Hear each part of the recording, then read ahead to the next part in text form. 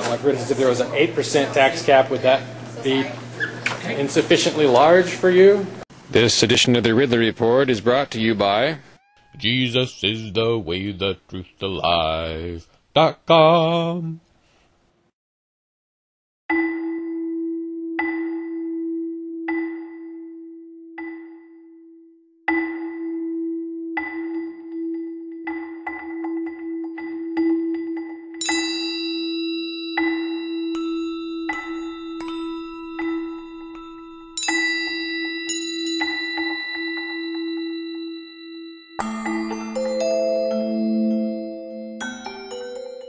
Would you be against all tax caps or just tax caps of a certain amount? Like, for instance, if there was an 8% tax cap, would that be insufficiently large for you?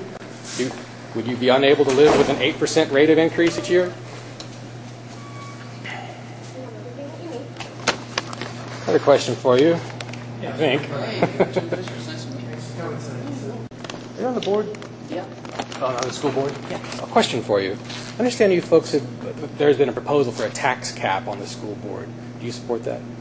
I don't know what you're talking about. It was at the deliberative session. It was brought up. Oh, way back during the vote? Yeah.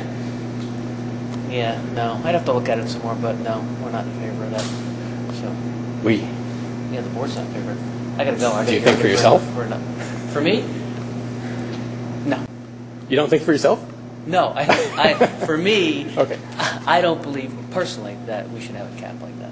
I see. I mean, were you against all caps, or would you be just against a cap of 1% or something like that? If it was a cap was 8%, would you be able to live with that? Someone should make a proposal. Let's see the full range of what the proposal would entail. There's been one for 10% and one for 0.5%. I don't basically remember the one that we had for the vote, so Would you be against a cap of 10%? I have to see it. I have to see what the whole proposal entails. Well, it came out during the deliberative session, didn't it?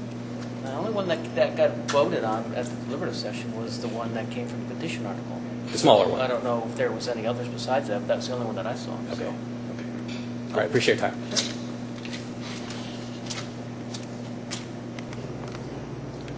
Always on the lookout for secret entrances or entrances that only the authorities can use. I wonder if that's one of them. I haven't seen many people walk past me recently. To get from where they are over there, I would have expected they would walk through here and over here, or that they might walk from that location to this location. But that hasn't been happening, really. Okay, so it looks like I was probably premature with my back entrance conspiracy theory. Most of them are still in here, so they haven't moved out yet. I don't know what they'll do when they move. Yeah, one of the guys just pointed at me, so everyone's kind of looking over here. Hey, look, that guy's still filming.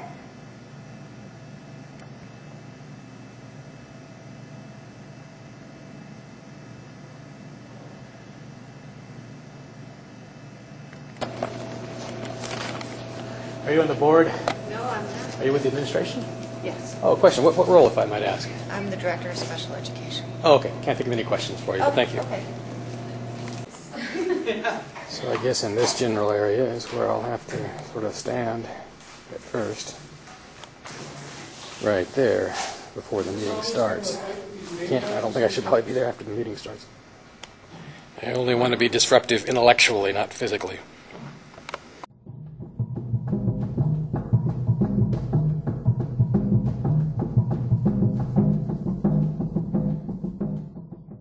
Does anybody want some chalk? Porcupine Christians. Even if you don't want to get arrested with them, you might want to hang out with them.